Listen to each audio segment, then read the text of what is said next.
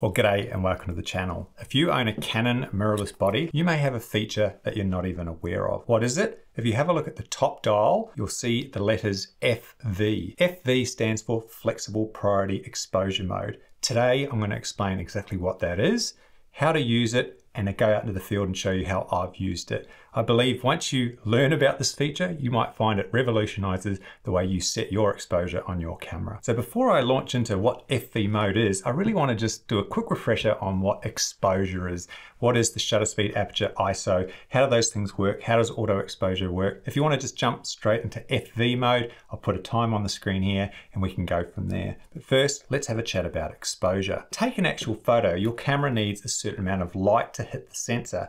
Otherwise, it's going to be really dark, like this image on the screen. Can you even tell what sort of bird that is? No, because it's just too dark. We didn't get enough light hitting the sensor to expose the photo properly. So if we increase the amount of light, then we can expose photos like this beautiful tomtit. That is, it's not too dark and it's not too light. So how do we let more light in to hit the sensor? Well, there's two important exposure settings that change how much light reaches that sensor. The first one is our aperture and the second one is our shutter speed. Those two settings dictate how much light reaches our sensor, nothing else. So by changing those, we change how much light hits our sensor. All right, so let's start with aperture. Aperture refers to the opening in the lens that allows in light. The amount of light that that lens lets in is measured in stops, and it's represented by a number. So you can see on the screen the common aperture numbers. Between each stop, we're either doubling the amount of light or halving the amount of light that reaches the sensor. Now it gets a little bit confusing, but it's probably easiest if I just grab two lenses and explain what we mean. So this lens here, 400 5.6. So it has a 5.6 max aperture. That's how fast this lens is. This one here, RF 100 to 400, f8. So f8, it's got a higher number. That 8 is one stop higher than 5.6. Because it has a higher number, it lets in less light. How much less light? Well, it's one stop difference, so half the amount. So this lens lets in half the amount of this lens. And we go all the way down to f11, f22, etc. And every stop, we're reducing the amount of light that reaches that sensor. All right, but the confusing thing is the size of these lenses. So let's have a look at this big lens behind me. This is the 500 f4. So its max aperture is f4, so it's quite fast. It lets in quite a lot of light, but it's absolutely enormous. This lens is huge. It's 500 millimeters and it's f4. The odd thing is that this lens here is f4, but this lens here is also f4. Why is there such a big difference between the two lenses when they let in the exact same amount of light? Well, it all has to do with the focal length.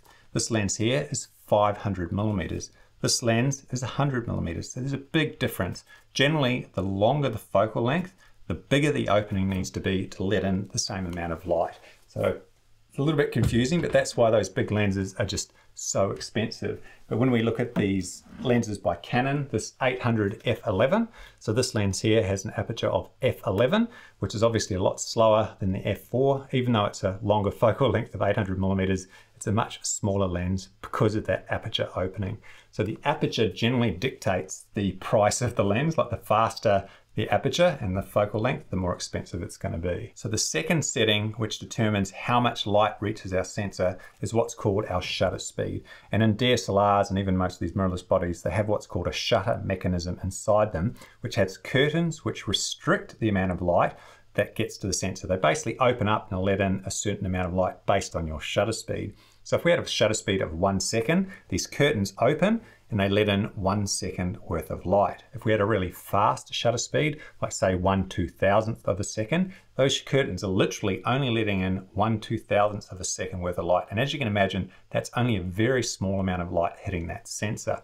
If the shutter speeds are too low, like 1 second, we're going to capture quite a bit of movement and the image is going to be slightly blurry. So for wildlife in particular, we often want quite high shutter speeds to freeze the action. The issue with that, we're not getting a lot of light hitting the sensor. And it's that combination of shutter speed and aperture which ultimately determines your exposure and how much light reaches your sensor. This is probably easiest if we just do an example of some different lenses. So if I grab my 500 f4, let's start with this one.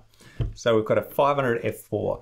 Let's say we had an ISO of 100, and I'll talk about that a little bit later, and we had a shutter speed of 1/2000th of a second. So really, really fast. At f4 results in a really good exposure. So f4, 1/2000th good exposure. Next, we get this lens, 400 5.6. So the aperture is 5.6. Now remember, that's slower than f4, so half the amount of light. So for this lens in the same light, we actually have to use a shutter speed of 1/1000th. So that's one stop difference. 1/2000, 1/1000, because we've lost the light through that aperture. Next, we've got f8. So f8 is one stop slower than this one, so we need to halve that light again, or halve the shutter speed. So we go from 1/1000th down to 1/500th of a second at f8. And then finally, we move on to the slowest lens that I have. This one is the 800 f11. Now we have to halve the light again. So we went from 1/500th of a second, we need to halve it. Now we go down to 1/250th of a second. So at 1/250th of a second at f11, this lens here will have the same exposure as this one at f4 and 1/2000th of a second. So hopefully you can see this slow f11 lens just doesn't let in a lot of light. So we have to use a really slow shutter speed to get that same exposure, whereas this fast f4 lens, we can use 1/2000, 1/250. And that's how our aperture and our shutter speed vary. And you just have to be aware of that. What do we do if we want to use this lens and we want to use a shutter speed of 1/2000th? But I've just said you've only got a shutter speed of 1/250th. Well, that's where our third setting comes in, and that is your ISO. You've probably heard of ISO. The easiest way to explain it is it's just the way to brighten your images. It doesn't actually impact the amount of light that comes in and hits your sensor. It's basically just brightening the image that you've already taken. So for this image here, if we wanted to take 1/2000th of a second, we need to increase that ISO.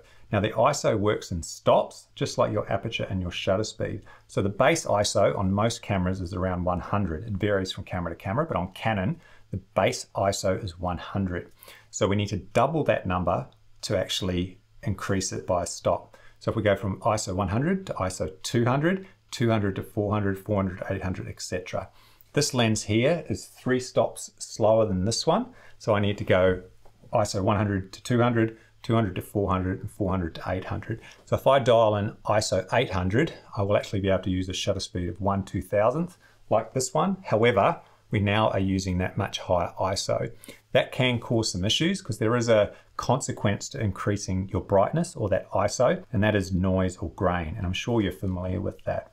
So we just need to be aware as we increase that ISO, it often also increases the noise and the grain in your images. Now, the point at which it becomes an issue for you, the noise that is, varies from camera to camera. If I look at my original 40D, this is a Canon 40D APS-C 10 megapixel body, I used to go to about ISO 400, and above that I used to struggle a little bit with noise, so 800 to 1600.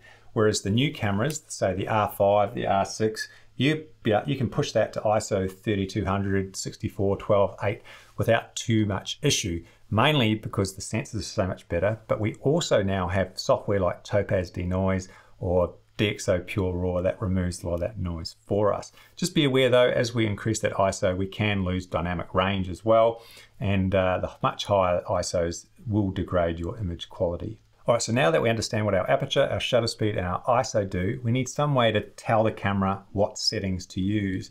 And these modern cameras are just amazing. You have lots of different ways of doing that. You have auto exposure modes and you have manual mode. So the common auto exposure modes on modern cameras is aperture priority, shutter priority, and manual plus auto ISO. And they all do slightly different things. If we start with aperture priority, you basically set the ISO and the aperture, and the camera will automatically choose the shutter speed. How is it automatically doing that? Cameras have a meter in them that measures the amount of light being reflected back in them, and they're always trying to get to what's called middle gray, and they will adjust that shutter speed to get to middle gray, and that's how it works. Now, if I went to shutter priority, in that one we set the shutter speed, the ISO, and the camera chooses the aperture. Not as common as aperture priority, but some people do use that for bird and flight and different things. And the final one is manual plus auto ISO. It's a little bit misleading. It's not actually a manual mode. It's just the terminology. It's an auto exposure mode. By far the most common. We set the shutter speed and the aperture, and the camera chooses the ISO for us. I believe this is probably the best one because our shutter speed and our aperture control our exposure and the ISO controls the brightness. So the camera is just purely making the image brighter or darker for us. Now, the other one is manual mode, and that's when we control all of the inputs. People find this a little bit confusing because if the light changes, you have to change one of those inputs. It used to be quite difficult on a DSLR to do that, but on a mirrorless body with an electronic viewfinder, manual mode is much, much easier than it used to be. We've got a histogram and the brightness of the image in the viewfinder, it tells us whether the image is too bright or too dark. Which one you use is entirely up to you, and I'm not saying one's better than the other. If you can achieve a good exposure, then that's the right one. However, we're here today to talk about FV mode. What makes FV mode so special is it actually incorporates all those 4 modes I just mentioned into one single mode. Yep, that's right. FV mode does everything.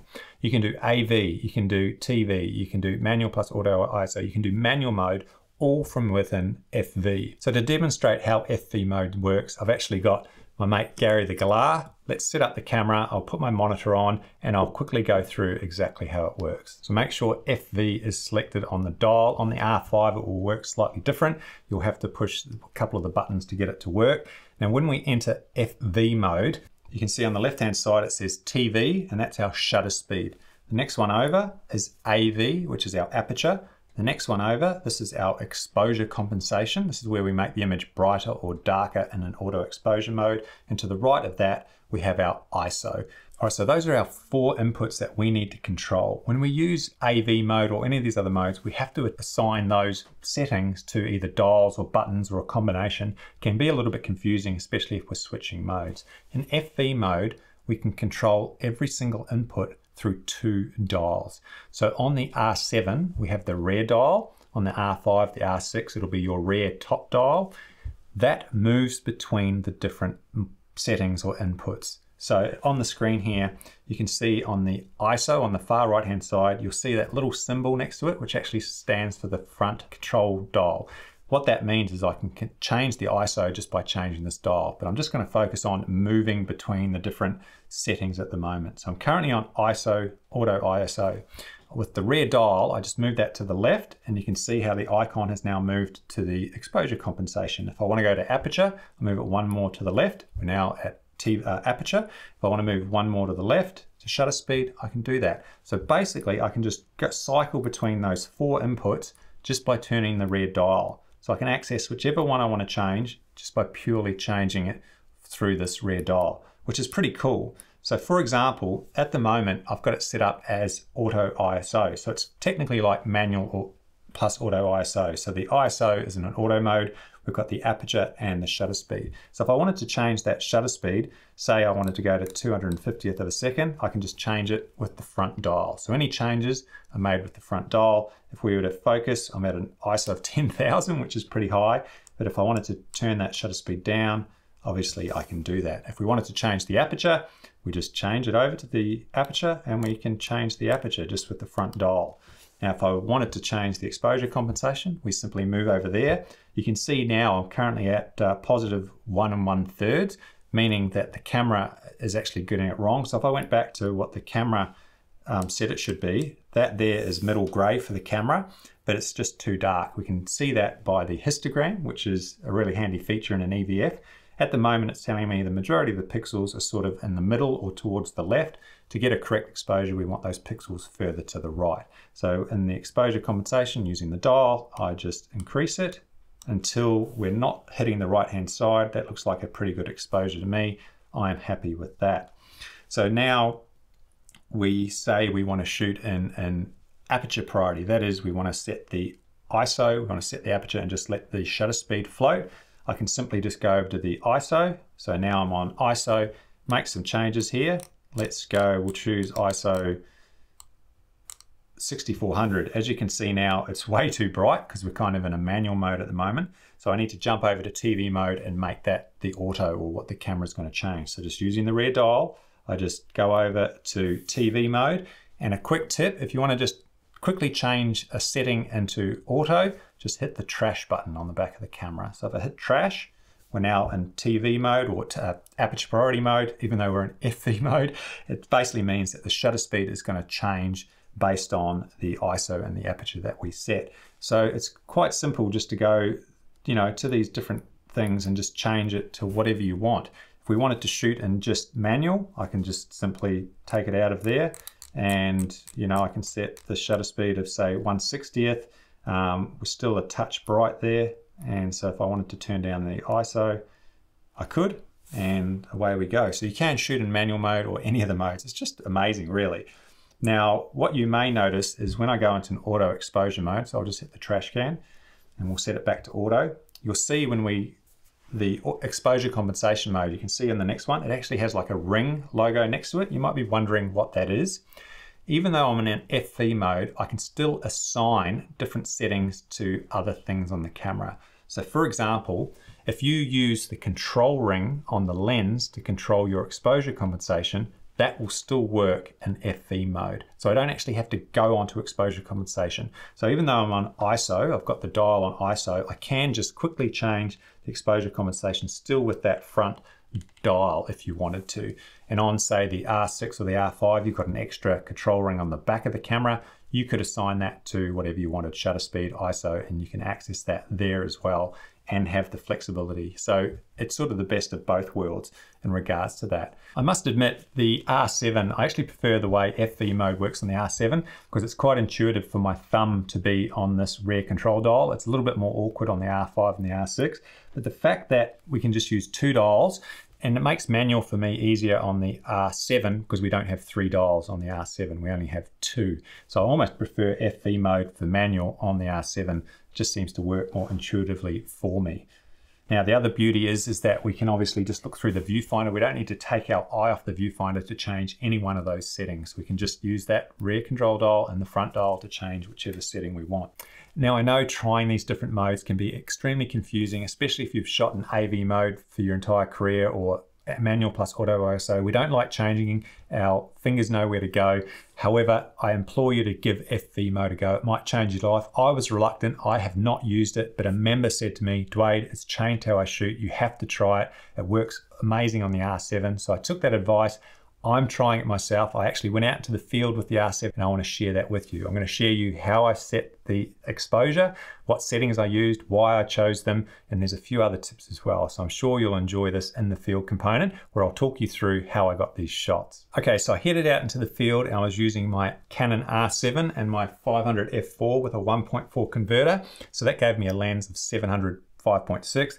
With the crop factor, we had 1120 millimeters field of view, which in hindsight was actually way too much, but that's what we went into the field with. Now I got there early, the sun hadn't even come up yet. I had some fairly tame ducks, so this was going to be perfect for me to take some photos. The first problem I had was we didn't have any light, so I need to make a choice. What shutter speed do I set when I don't have light?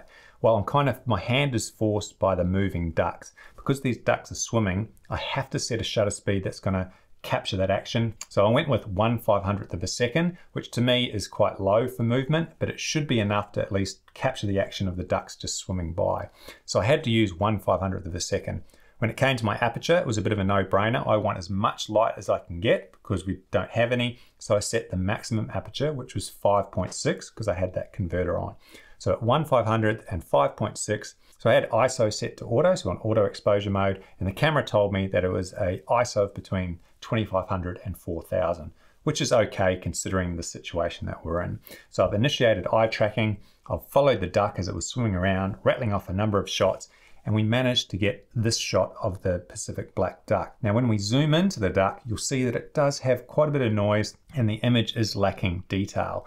Now this is to be expected purely because of the amount of light that we're letting in to hit the sensor. And this is something that beginners probably struggle with a little bit. They take photos in low light and then wonder why the images aren't sharp or they're lacking detail. It's not your camera, it's not the lens. This lens is thousands of dollars.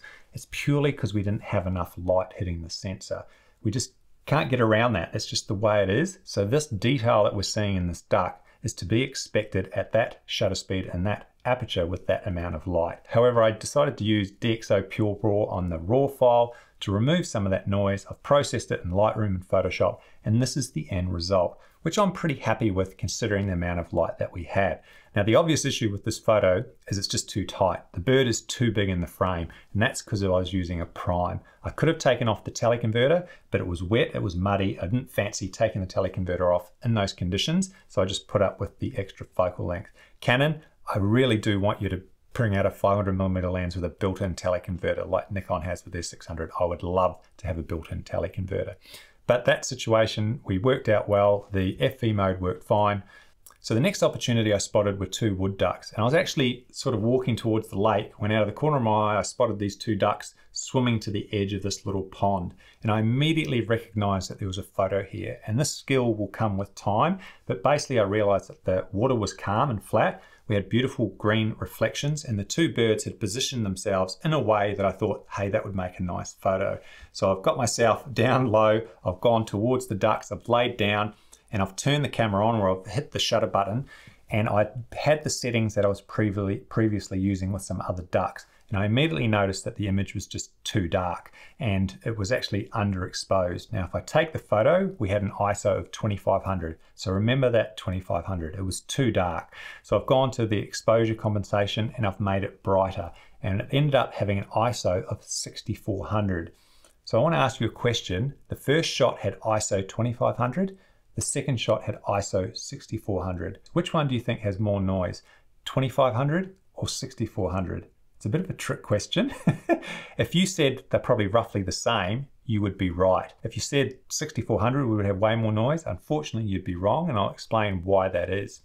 When we take a shot that is underexposed, so that ISO 2500 shot, it was too dark. It was at least a stop too dark. So what do we have to do? To make it brighter in post, we have to add a stop. So when we add a stop, we have to add a stop to the ISO. So ISO 2500 becomes 5000. So the correct ISO for that shot was ISO 5000, not 2500, 5000. The second shot that I took at 6400, it was actually a little bit too bright. Now, if I dialed back that exposure, it goes back to sort of ISO 5000. So technically, they both have the same amount of noise or very close to it, especially if your sensor is ISO invariant, which means that it doesn't really matter what ISO you set, it's always going to have roughly the same amount of noise. And when we compare them in Lightroom, you can see with the exposure adjusted, it's pretty hard to tell the difference in the amount of noise between the 2 images. And you can see one of them is clearly 2500 at the time we took the shot, and the other one's 6400, but they have the same amount of noise. And this might blow some people's minds. You might get a little bit confused by this because we've always been told the ISO number dictates how much noise you have, and that's not completely accurate. It has more to do with how much light is coming in through your shutter speed and your aperture. The ISO is just the brightness of it. Now, the important part is to try to get your exposure as accurate as possible because this will give you a true reflection of what the ISO is. So if we correctly expose it at ISO 5000, then that's the amount of noise we can expect. However, if we continually underexpose, let's say ISO 2500 or ISO 1600, we think, oh, we've got to keep that ISO number low. It's kind of a disservice to yourself because that's not how much noise is going to be in your image. So if you're constantly underexposing your images, you're actually going to always have more noise when you increase the exposure because your ISO is actually higher. Hopefully that made sense, but just be aware that if you want to reduce the amount of noise in your images, you have to reduce the shutter speed or open up that aperture to actually let more light hit the sensor. That's how we reduce the noise. And I wanted to do that. So I had 1/500th of a second. These birds were static and I thought, why don't I try 1/320th of a second, which is really slow. However, those birds aren't moving. I was on a tripod. I have IS. I'm pretty confident I was going to get sharp shots at that. So I've dialed in 1/320th of a second. We've taken some photos and I actually really like this photo I took of the female. Beautiful. And if we look at the raw files and we look at the noise, now we've got one image that's ISO 4000, but has a 1/320th of a second. And the other image has 1/500th of a second and ISO 2500. So the image with the higher ISO number actually has less noise in it because it had that lower shutter speed. Confused? Hopefully not, but it's all to do with the exposure, not necessarily that ISO number. Now, I did like this image of this female with the male behind it, but you'll notice that the male is out of focus. That's because our depth of field was too narrow. So with these big long lenses, we have fairly shallow depth of field. It means I've focused on the female and the male was outside that focal plane, so that was out of focus. And that's fine if that's the look you're going for. However, if I want both birds sharp, how am I going to do that? Well, you can simply just put the focus point on the female, take a few shots, move the focus point to the male, then get the male in focus and take a few photos. And then using post-processing, we can actually overlap those two images using masks in Photoshop. We can now make the image look like it was just one single image. Both birds are sharp and we have this image. I'm curious to know which one you prefer. Let me know in the comments. Do you like the image with the blurry second bird, or do you like the image with them both sharp? Love to hear your opinion. Okay, so after I finished with those ducks, the sun actually came up over the horizon and we had glorious sunlight hitting the lake and hitting the grass. And I'll quickly want to demonstrate just what a difference this light makes to your ISO and your IQ and how much light hits the sensor of the camera. So on the screen here, I pointed the camera at some grass that was bathed in glorious sunlight. Look in the bottom right-hand corner, we have an ISO of 320. That tells me that we're actually going to have very little amount of noise. We're going to have really good image quality. That's fantastic. However, as I pan the camera into the shadows, look what happens to that ISO. As soon as we go into the shadow, there's just not enough light to expose the photo, and that ISO shoots up to ISO 5000, which is significantly higher. I think it's about 4 stops higher than it is at ISO 320. What does that mean? It means in the shadows, we only have 1/16 the amount of light that we had in the sun. And you can imagine what that means for your image quality and your photos and your noise. The shot in the shadows is going to have way more noise, and there's no way really to get around that. So you just need to be prepared and be aware when you're shooting in low light, you are probably going to struggle a little bit with your noise, unless you have a really slow shutter speed and a very fast aperture. So as I was laying down photographing some ducks, the kookaburras actually flew in and it landed in a tree not far from me. I've quickly moved the lens up to the kookaburra and it filled the frame. I was just way too close. There should be something obvious to you that I saw when I put the camera onto the kookaburra. Can you see what it is?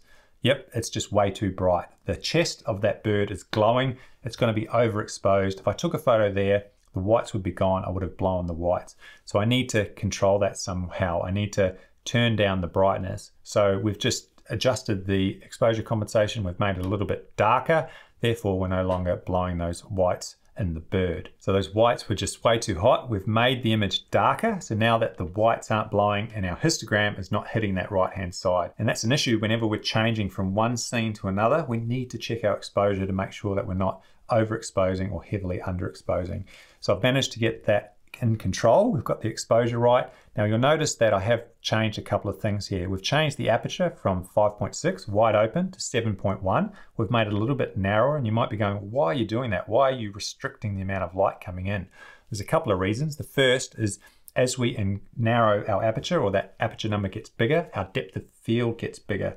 And when I've got such a narrow depth of field with that big lens, I like to have a little bit more depth of field so we have a bit more of the bird in focus. So generally I go with 7.1 or f8. So I've dialed in 7.1. And the other second reason is some lenses are sharper stop down. So especially with a teleconverter, I just like to stop it down a little bit to try and increase the maximum sharpness.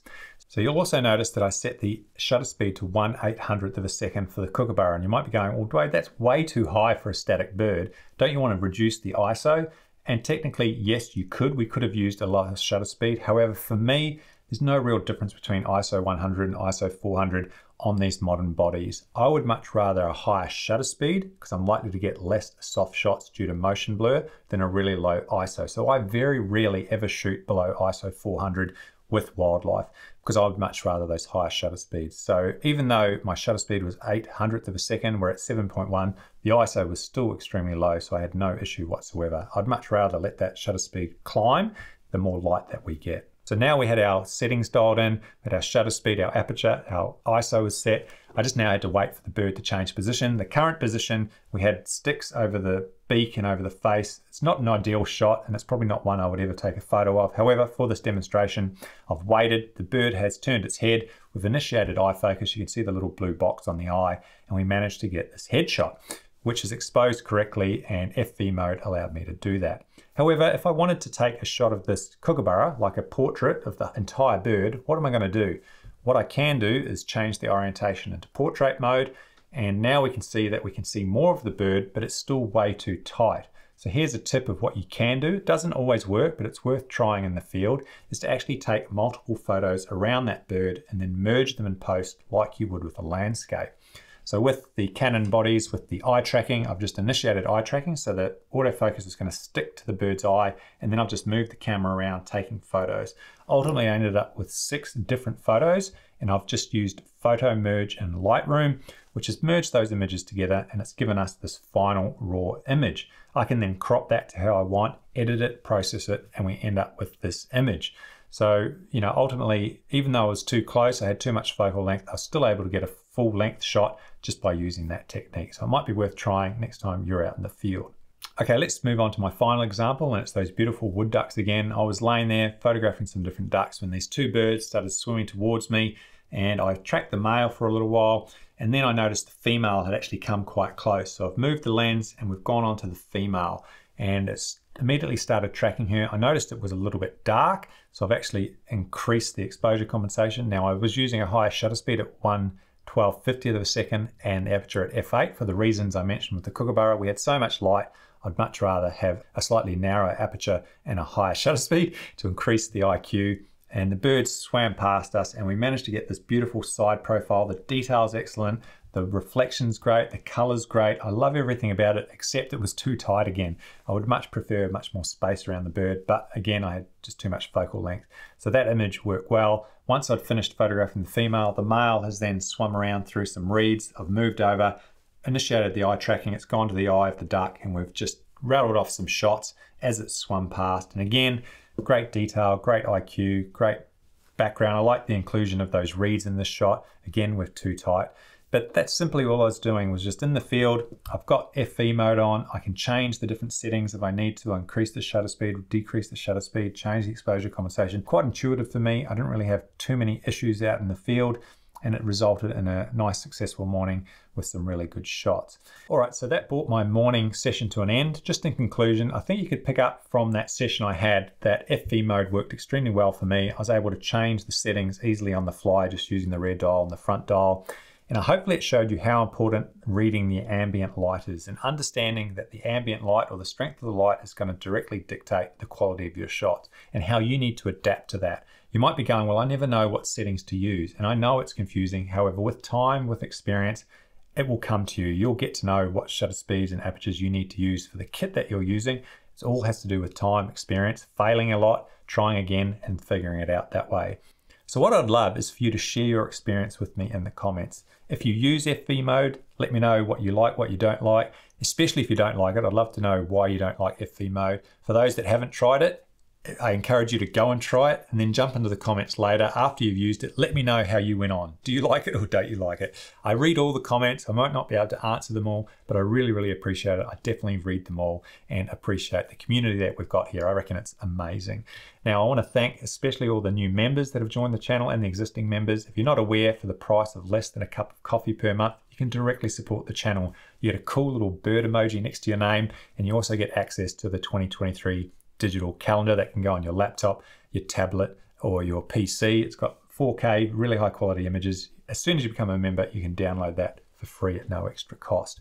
Thanks to everyone who's subscribed to the channel. It's gone well past my expectations, and happy birding. Enjoy yourself out there. Take care, and we'll see you in the next one. See you later.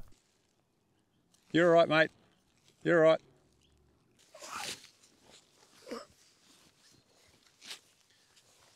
How are you?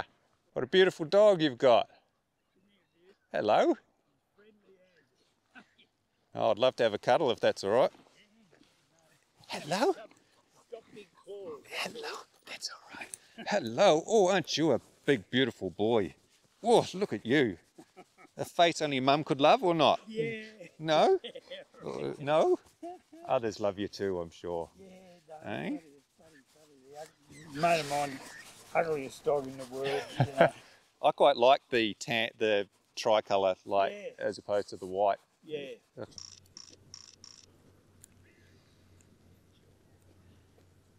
Happy? G'day mate, how are you?